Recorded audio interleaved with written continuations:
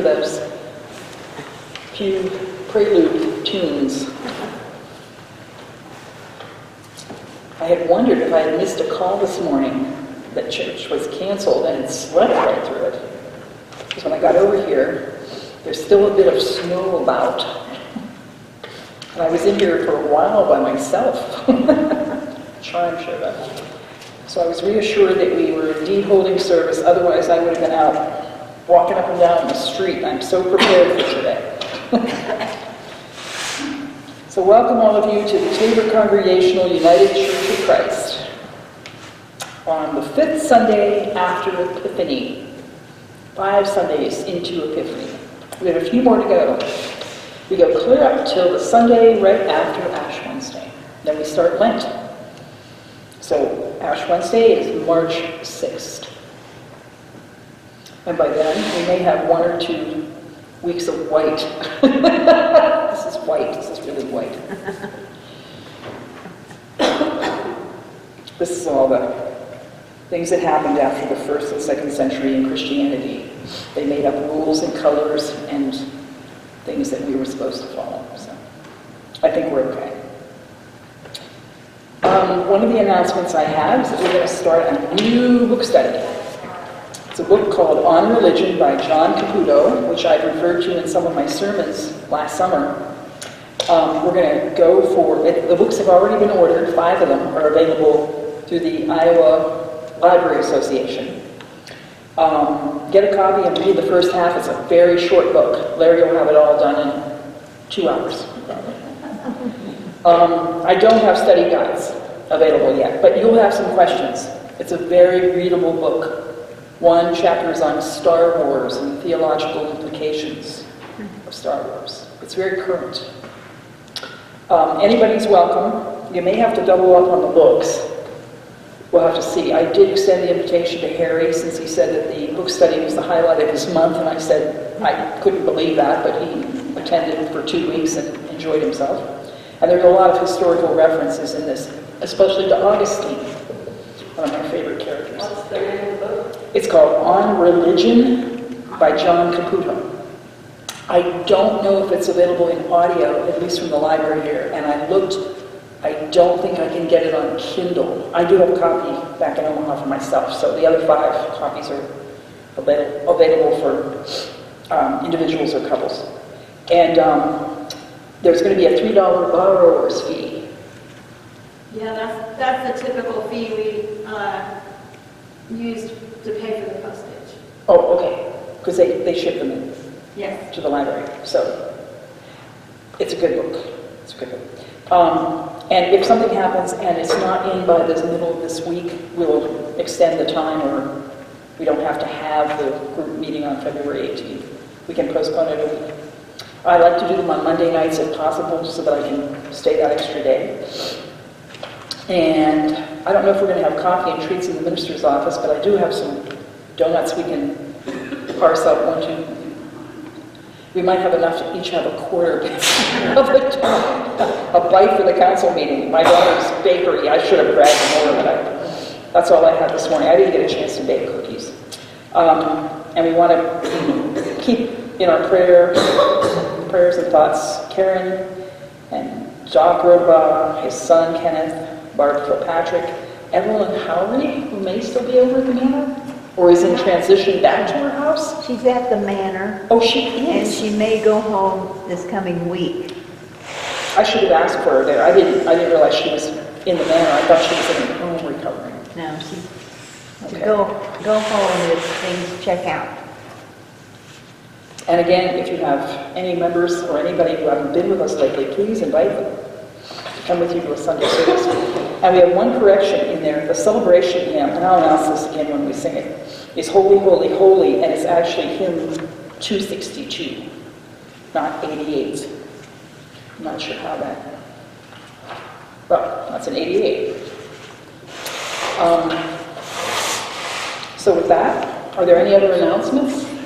It says 88. Yeah, it's 262. 262. It'll be 262. 266? 262. Holy, holy, holy. She changed it totally on us, don't worry. Yeah, it's holy, holy, holy. But that, It's the one, 262. You'll recognize that when we sing. Yeah, there's a holy, holy, and a holy, holy, holy. I know there's all kinds of holy, holy, holy, holies and holy, holies. There's popular song title. You'll recognize. We'll get through we'll be it. singing, we'll sing something. Yeah, we'll sing something. Okay, there's no other further announcements. Council meeting, we covered everything. I think we did. Would you please stand and we'll do the call to worship. 1, 2, and 6.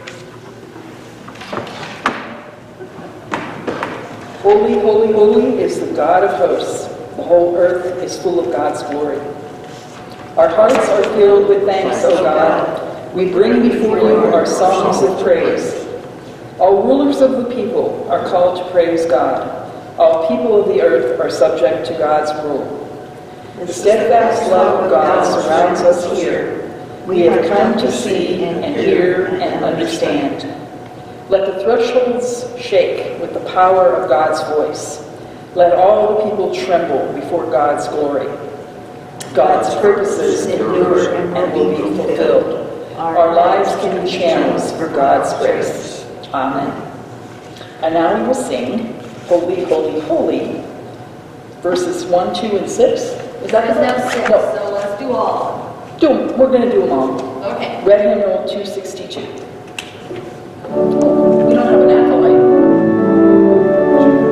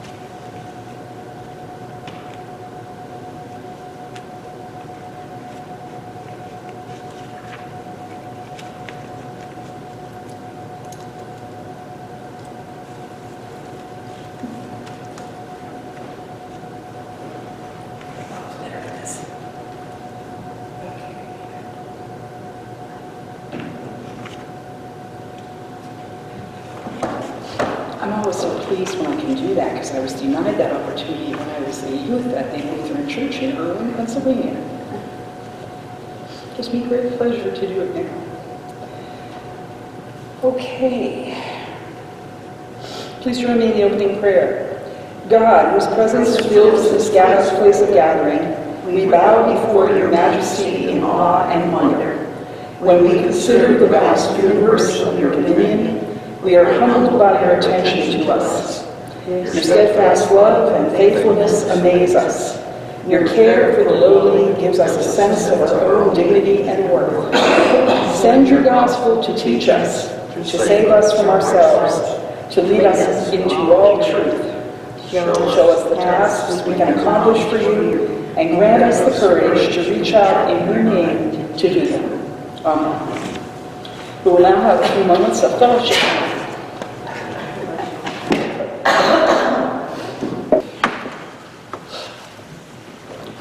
Join together in singing Faith of Our Fathers, which I believe is the correct number, Red Hymnal 279.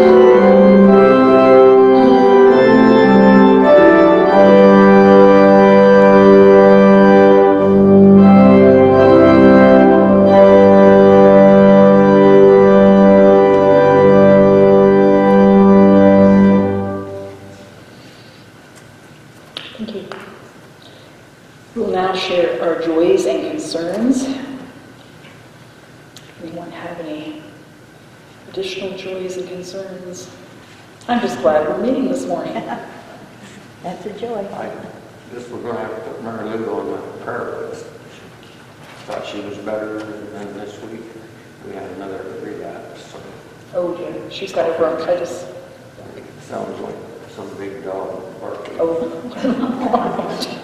we won't tell her you said that. That's great. Safe travels when it goes out on the roads today. Yes. Well, please join me in a pastoral prayer for all our joys and concerns. Dear Heavenly Lord, we ask that you bless us during this cold, bitter wind and cold weather. We ask that you look favorably upon those in our congregation, like Mary Lou Crom, those at the Tabor Manor, Karen, Jock, his son Kenneth, Evelyn, and Barbara, and any others there who are all struggling with their illnesses, failing health, hoping for healing and your blessing and recovery. We ask that our leaders on high levels and low levels try to have a sense of justice, fairness, and human dignity in striving for power and positions. We ask that you bless our president and all of his cabinet as they come and go and try to fulfill leadership responsibilities in a very difficult age of social media, television, and two sides arguing and fighting. We ask for peace and calm, that our leaders not be distracted by earthly problems, but look to you for guidance and courage. We ask that you take care of our travelers in this bitter cold and snow, and that you bless us in many ways and give us the gift of discernment to see our path. We ask this in your name and that of your Son, Jesus. And we pray to you as Jesus himself taught us to pray. Our Father, who art in heaven, hallowed be thy name. Thy kingdom come, thy will be done, on earth as it is in heaven. Give us this day our daily bread, and forgive us our debts as we forgive our debtors. And lead us not into temptation, but deliver us from evil. For thine is the kingdom, and the power, and the glory, forever. Amen.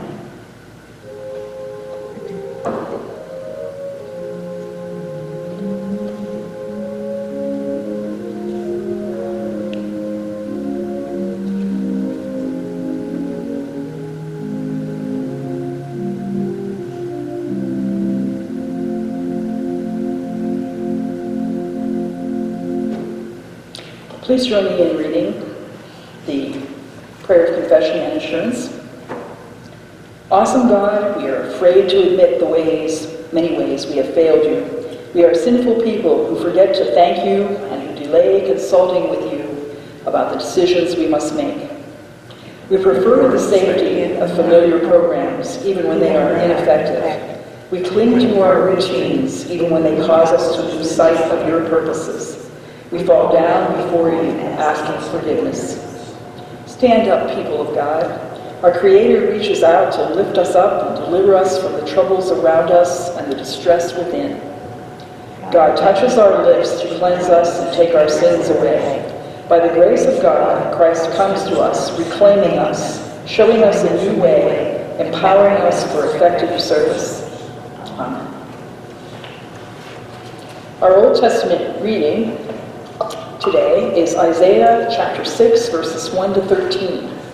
And again, the New International Version. This is Isaiah, the prophet's commission. In the year that King Uzziah died, I saw the Lord high and exalted, seated on a throne, and the train of his robe filled the temple.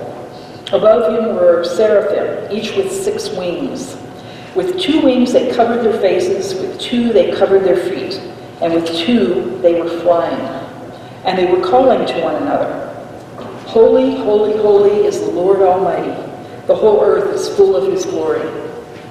At the sound of their voices, the doorposts and thresholds shook, and the temple was filled with smoke. Woe to me, I cried. I am ruined, for I am a man of unclean lips, and I live among a people of unclean lips. And my eyes have seen the King, the Lord Almighty. Then one of the seraphim flew to me with a live coal in his hand, which he had taken with tongs from the altar. With it he touched my mouth and said, See, this has touched your lips. Your guilt is taken away, and your sin atoned for. Then I heard the voice of the Lord saying, Whom shall I send, and who will go for us? And I said, Here am I, send me. He said, Go and tell this to the people. Be ever hearing, but never understanding. Be ever seeing, but never perceiving. Make the heart of this people calloused, make their ears dull, and close their eyes. Otherwise they might see with their eyes, hear with their ears, and understand with their hearts, and turn and be healed. And then I said, For how long, Lord?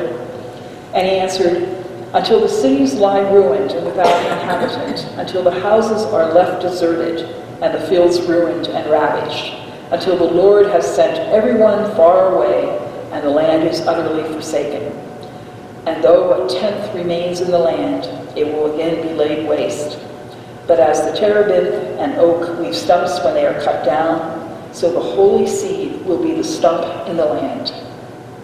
Now there's a footnote here. Isaiah chapter 6, verse 10, in the Hebrew Septuagint. It's worded this way. You will be ever hearing, but never understanding. You will be ever seeing, but never perceiving. This people's heart has become calloused. They hardly hear with their ears, and they have closed their eyes.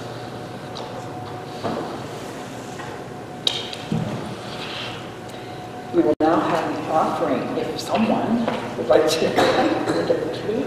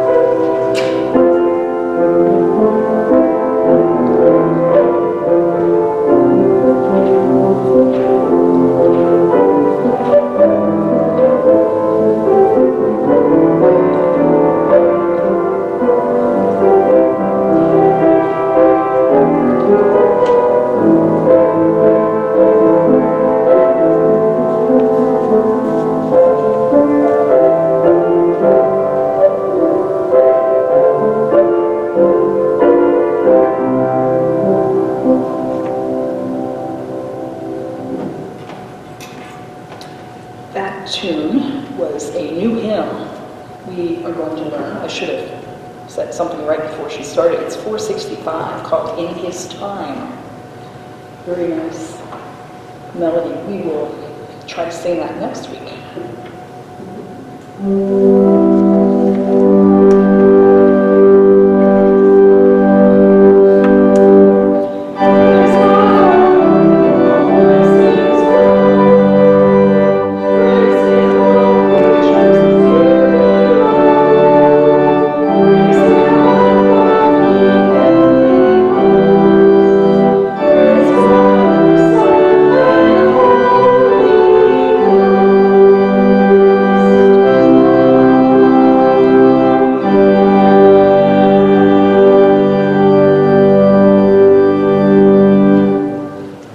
Your voice, O God, we have heard. Your presence has moved us to respond. Send us where you want to go. Use the resources we dedicate here to empower others to witness to your love and care. Fill our lives with thanksgiving. Fill our days with purpose. We rededicate ourselves to work and worship that express our profound gratitude for life and all its opportunities. Amen.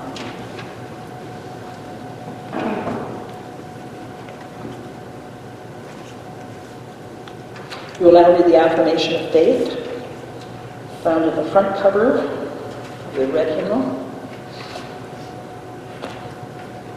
We believe in God, the eternal Spirit, Father of our Lord Jesus Christ, and our Father, and to his deeds we testify. He calls the worlds into being, creates man in his own image, and sets before him the ways of life and death. He seeks in holy love to save all people from aimlessness and sin. He judges men and nations by his righteous will, declared through prophets and apostles. In Jesus Christ, the man of Nazareth, our crucified and risen Lord, he has come to us and shared our common lot, conquering sin and death and reconciling the world to himself. He bestows upon us his Holy Spirit, creating and renewing the Church of Jesus Christ, binding in covenant faithful people of all ages, tongues, and races. He calls us into his church to accept the cost and joy of discipleship, to be his servants in the service of men, to proclaim the gospel to all the world and resist the powers of evil, to share in Christ's baptism and eat at his table, to join him in his passion and victory. He promises to all who trust him forgiveness of sins and fullness of grace, courage in the struggle for justice and peace, his presence in trial and rejoicing, and eternal life in his kingdom, which has no end. Blessing and honor, glory and power be unto him. Amen.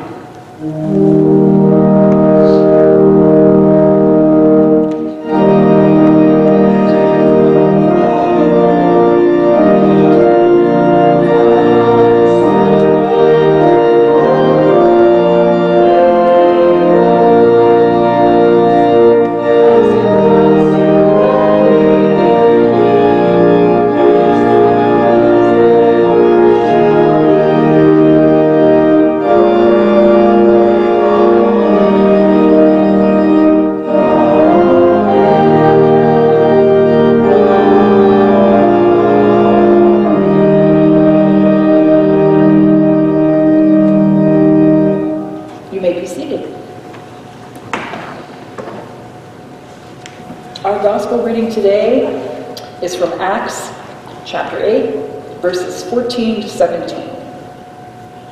When the apostles in Jerusalem heard that Samaria had accepted the word of God, they sent Peter and John to Samaria. When they arrived, they prayed for the new believers there, that they might receive the Holy Spirit, because the Holy Spirit had not yet come on any of them. They had simply been baptized in the name of the Lord Jesus. Then Peter and John placed their hands on them, and they received the Holy Spirit. My subject this morning is baptism, the history, and Jerome. Here we are still in the season of Epiphany, and it's the 5th Sunday after January 6th, or Epiphany Sunday, they call that Sunday. We have 3 more Sundays to go until we get to the Lenten season with Ash Wednesday on March 6th this year. I promised we would cover more on a sermon on baptism in the near future. Well, the future is here now. I will get to John the Baptist next week, as I think his story deserves an entire proclamation. We covered some of the history of baptism briefly last week, so here's the refresher. Baptism is a sacrament of admission to Christianity. The forms and rituals of the various Christian churches vary, but baptism almost always involves the use of water and the Trinitarian invocation, I baptize you in the name of the Father, and of the Son, and of the Holy Spirit. The person may be wholly or partly immersed in water. The water may be poured over the head, or a few drops may be sprinkled or placed on the head, and pouring it on the head or sprinkling is called effusion. Now, how many of you were baptized as infants? How many as adults? Anybody full submersion? I'd like to do it again someday, soon. Do we have a tank hidden here somewhere? Did any of you have an epiphany at your baptism that you can recall? If you were baptized as an infant, you may not remember any of it. And this is the argument of some of the Christian world against infant baptism. Just remember this issue when I mention it later here. As for the story of Jesus' baptism, as you recall, John was down by the river doing his baptism ritual on any interested converts when the true Messiah appeared in the form of his cousin Jesus. So this moment for John and anyone who saw the heavens open and a dove appear must have been an epiphany. John realizes just who his cousin, he has known for a long time, really is. That must have been a big surprise revelation to him. Maybe not.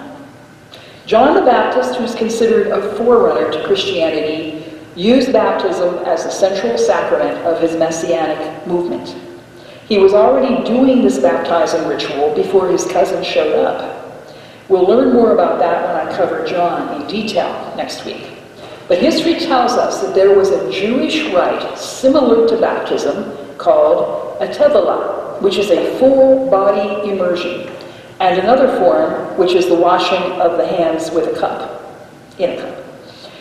References to ritual washing are found in the Hebrew Bible and are elaborated in the Mishnah and the Talmud, their religious scriptures. They have been codified in various Jewish law and tradition. These customs are most commonly observed within the Orthodox Judaism. Ritual washing is not generally performed in Reformed Judaism. So John, we realize, was just using the Jewish rite that existed because these people were Jews. Jesus was a Jew. John the Baptist was a sort of renegade Jew doing his own thing. Christians consider Jesus to have instituted the sacrament of baptism, if you don't realize that there was really a Jewish rite preceding the Christian baptism rite. The earliest Christian baptisms were probably normally by immersion, and especially in a moving body of living water, which they considered the river or a lake. There were probably other methods of using water. Effusion is the pouring of the water on the head, as I mentioned. We can't assume from medieval and Renaissance paintings and stained glass, like the one on the cover of your order of service, however, that certain saints and church icons were really baptized as depicted. Jesus' baptism has been portrayed in hundreds of various manners and scenarios. This is what biblical scholars research and argue about endlessly. By the 3rd and 4th centuries, baptism involved catechism instruction as well as exorcisms, laying on of hands, and the recitation of a creed. In the 16th century, Martin Luther retained baptism as a sacrament, and this is our heritage as Protestant and Congregationalists. Anabaptists denied the validity of infant baptism, which was the normal practice when their movement started, and they practiced believer's baptism instead, meaning that you would have to be a believer, more or less an adult, and aware of what that means to receive baptism. Now think about all this here so far. Does this change your view of baptism? People often do not know why they believe what they are told to believe, especially if we don't all spend 4 years studying at a seminary. I never realized what I thought about baptism until I was made aware of the history. Would you do your baptism over again if you could? I would. I would like to be present and adult and understand the ritual when baptized again. So I sort of agree with some of the Anabaptists in that respect. I still honor it as a sacrament. Not that I do not appreciate my parents' intentions in baptizing me as an infant in a Lutheran church. So when the weather is nice and warm, maybe we can all go down to the Missouri, or I can ask Bob Benton to bring in a big old animal trough some Sunday. However, what we have to realize is that it is not the way the baptism is done, but the intention in using the water and in performing the baptism that's important. And Jesus' baptism struck me that this event in Jesus' life and in ours makes this an epiphany of grand proportions, the opening of the heavens. The heavens are opened in the 3 gospel accounts of Jesus' baptism and torn apart in the Gospel of Mark. In Luke chapter 3, verse 21, we are told, when all of the people were being baptized, Jesus was baptized too, and as he was praying, heaven was opened. In Matthew chapter 3, verse 16, we learn, as soon as Jesus was baptized, he went up out of the water, and at that moment, heaven was opened, and he saw the Spirit of God descending like a dove and alighting on him. In John, first chapter, verse 32, then John gave this testimony. I saw the Spirit come down from heaven as a dove and remain on him. In Mark chapter 1, verse 10, just as Jesus was coming up out of the water, he saw heaven being torn apart, and the Spirit torn open, and the Spirit descending on him like a dove. So what difference does this detail make that the heavens are opened? Interpretively, we know what it means. That means that which we know that it means that which separates us from God is no longer. That God is no longer behind the firmament, up in the clouds, at a distance, but God is here among us. We know all of this, but do we believe it? Do we get it? And do we live it? Sometimes we need a reminder that baptism is an epiphany kind of moment. Epiphanies are not subtle. Yes, we can look for God in all kinds of people, places, but sometimes God comes crashing through the clouds and stops you right in your tracks. Baptism should do the same. We can talk about the importance of our baptismal identity, the importance of remembering baptism commitment daily, but you have to know what difference it makes and be able to give witness to it in language you and others can understand. So this is where the heavens opening really matters, it seems. There is an intrusion here, an inability of God to be separate from whom God loves, whether we like it or not. We tend to define that as grace, the unmerited love of God. But there is something about the radical image of God pulling apart the boundaries that we set up to protect ourselves from God, that make epiphanies, and baptism for that matter, makes it a little less safe. Our baptismal observances are rather tame. A few drops of water, a dressed-up recipient, parents and sponsors, a candle, some affirmation words from the congregation, maybe even applause. But Jesus' baptism reminds us that we should not get too comfortable with our baptism. This is not to say that we question God's intentions, God's actions, or God's desire to make us God's child. It's to say that God choosing to be with us, or God choosing to be one of us, or God choosing to make us God's own, should be its own epiphany. We get to see the true character of God, our God who would risk security and safety, laud and honor, distance and determination, so that God would know what it means to be among us and be us. Baptism is boundary crossing. Baptism is risk. Baptism is God's presence when we may not want God so close. If we are honest, the heavens opening can be good news and not such good news, depending on how close you want God to be and what you want God to see and who you want God to think you are. Baptism is about promise. The promise of God's love and grace, God's protection and provision, and the comfort of God's community. But Jesus' baptism reminds us that baptism is also an epiphany, and what God chooses to reveal about God's self is not always seen in what counts in water. God renders the heavens open. God pushes through the firmament and then says, yes, you are my beloved. This we know. This is the importance of witnessing Jesus' baptism as a remembrance and promise of our own. But at the same time, this cannot just be a moment of gratitude, it also needs to be a moment of awe. Not just a moment of reliance on our baptismal promise, but a moment of rediscovery of who our God really is. Not just a moment of security and steadfastness, but a moment of certainty that when we look for God, we should actually be looking for the heavens being opened. And when that happens, everything changes. We need this kind of epiphany season, an epiphany that doesn't settle for God's appearances in the usual, but that trusts in God's inbreaking when we least expect it, to give good news to the poor, sight to the blind, to let the oppressed go free, to realize that God's favor is for all, especially those whom our society rejects, overlooks, and continues to regard as undeserving of justice, and insists are not really worthy of God's love. The heavens are being opened, and during this Epiphany season, it's important to give witness to God's interruption, imposition, and interference. This indeed might be the true meaning of baptism.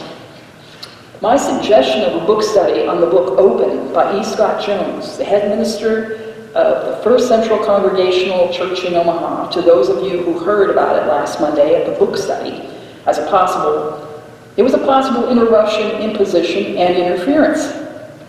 I realize the subject of gay people involved in churches and ministry is very uncomfortable. But imagine my surprise when I got the same uncomfortable reaction from the Tabor Ministerial Association last Tuesday.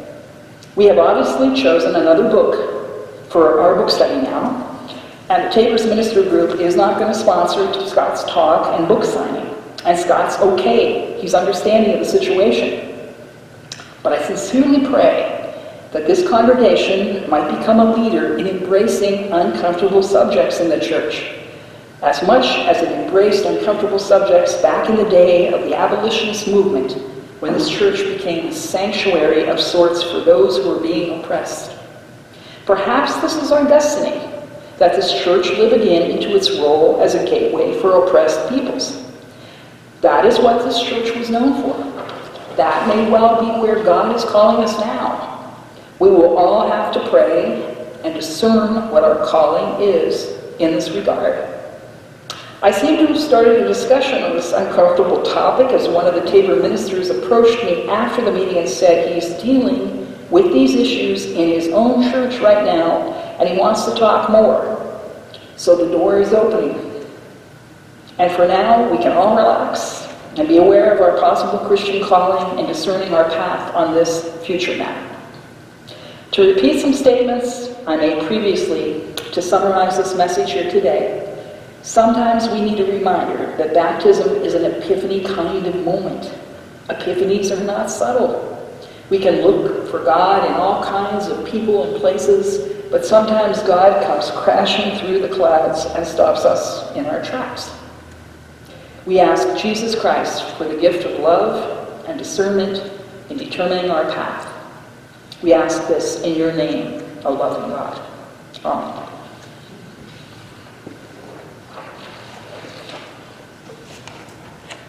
We will now have a closing hymn, Children of the Heavenly Father, read hymnal 44.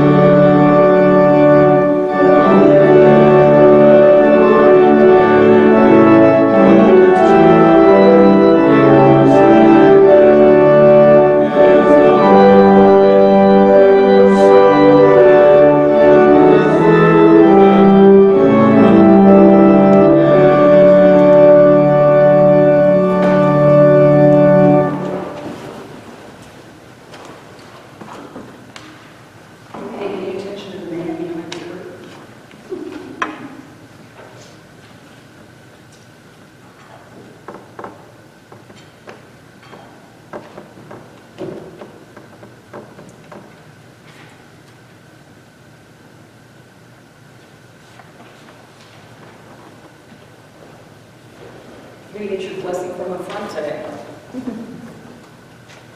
God has touched us amidst our pain and fears.